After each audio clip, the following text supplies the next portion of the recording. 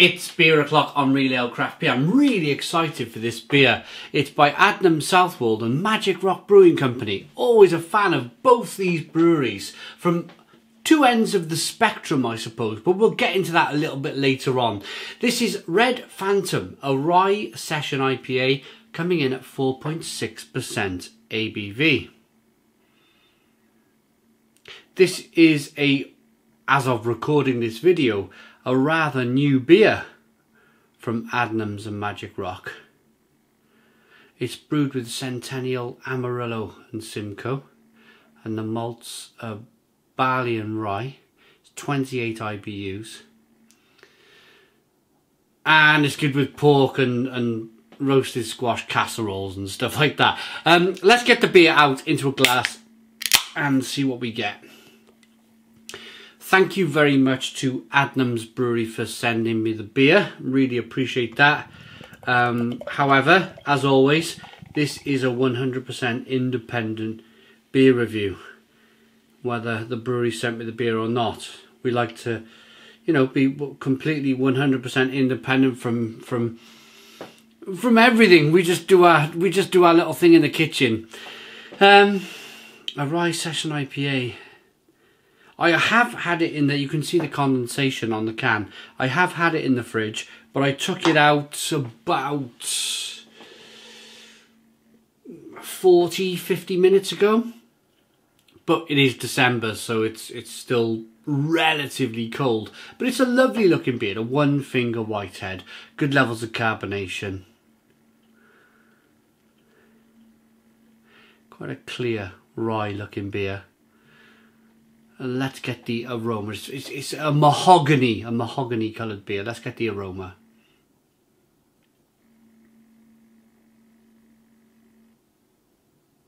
Oh, that smells good.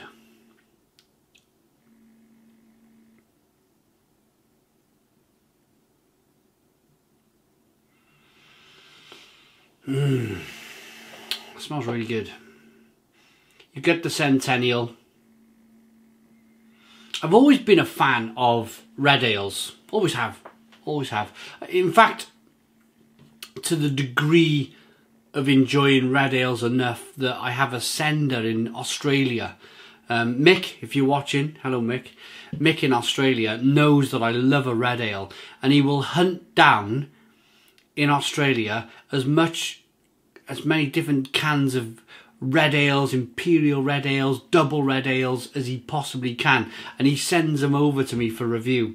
He knows I appreciate my malt, and I think that's very important. Not all beers need to be cloudy and really, really light looking. I like the malt complexity of beers like this. Yes, chuck some Centennial in here by all means. But I want to smell the malt as well. And you get that kind of lovely spicy rye coming through and pepperiness and a small hint of cherry cola. Let's dive in. Cheers.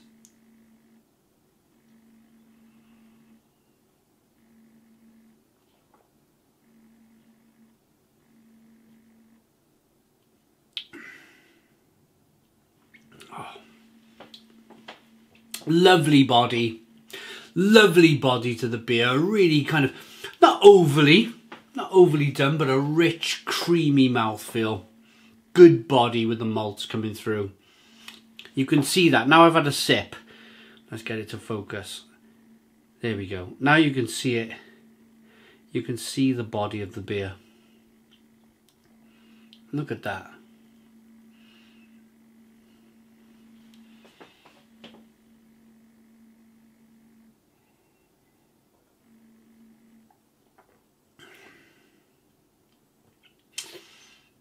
Biscuit malt, a hunk of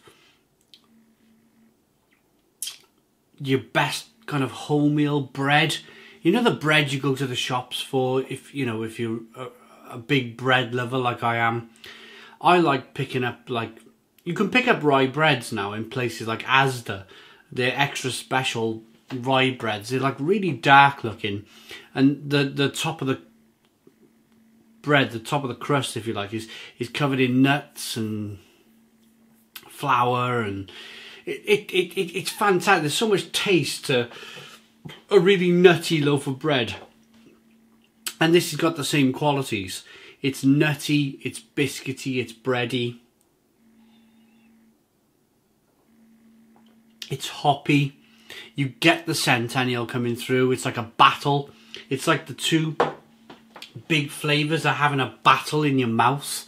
The rye over here, and the malt and the bread and the biscuits versus the Centennial hops, and they're like clashing and bashing, and I'm hurting my knuckles. And it just means that you know, by them clashing and being forced together in a glass of beer, that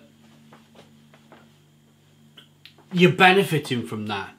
You're benefiting from all of that lovely Centennial, juicy kind of plum and fig, and because that's what happens when it mixes with the darker malts in the beer. You get more of a plummy, raspberry, grapefruity kind of flavour that comes through.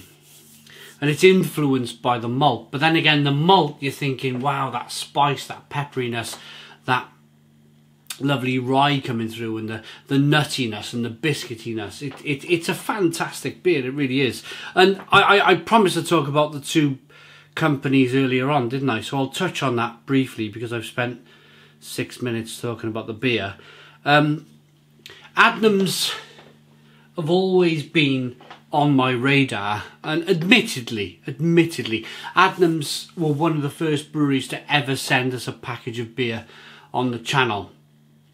If I look out now at my bar, and I see the hundreds of beers that we got now sitting waiting for review, slightly daunted looking out there now, where the channel's got, you know, where we've managed to kind of get the channel to, is been amazing. But Adnams were one of the very first breweries. You know, when the door knocks and you got a parcel of beer and you're like, wow. I remember the excitement, and not just for reviewing the beer, but just to get something different. We live in Wales, we live in the land of brains, and it's quite a dominant regional brewer in terms of growing up. That's all you were kind of accustomed to, was a good pint of Brains bitter, and that's fine, or the SA or the Reverend James, that's absolutely fine. There's nothing wrong with that. But when other beers start being posted to you and hitting you, it's like, wow, this is incredible. And to try Broadside, yes, now it's available in supermarkets, in Waitrose and whatnot, but back then, when I was first reviewing beer, it wasn't.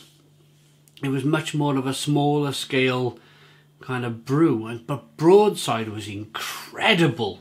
I remember drinking that thinking, this is an amazing beer at I think Broadside's about 6.4, something like 6.4%. Loving it, down to their Lighthouse, down to their, what was it back then? They had an East Coast, like a West Coast, East Coast style kind of American inspired beer. Really enjoyed their beers, Adnams. And then of course, I was heavily involved with the Magic Rock launch. When they opened their brewery, we were invited up with the first kind of blogger type people to get up there and get into the brewery with Richard Burhouse of Magic Rock. He sent us some samples before the brewery even launched to see what we thought of the beer. So to see these two breweries that I'm very fond of come together is magic. It really is. It really is magic. Magic, right? It really is magic. It's lovely. It's lovely to see that they've come together. Because why can't a regional brewery? And now, of course, Magic Rock have been they're owned by Lion. That's the company. They're owned by Lion. So Lion Stout. You must all know Lion Stout or Lion Lager. They're owned by a much bigger company now, Magic Rock. So they're not quite independent anymore, but probably in fact Adnams are more independent than Magic Rock are, which is amazing to think.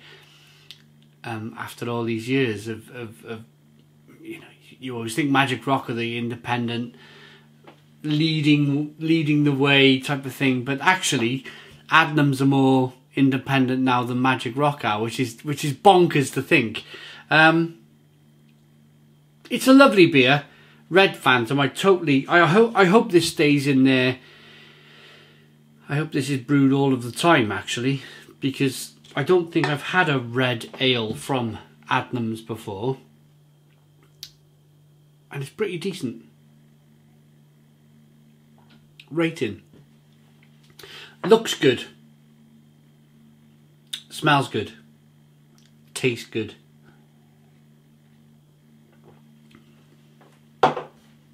I like that enough to give it a Stone the Crows 9 out of 10. So 9 out of 10 from Real Ale Craft Beer. Please put your comments in the comments box. Subscribe to our daily beer and food reviews. Give us a big fat thumbs up.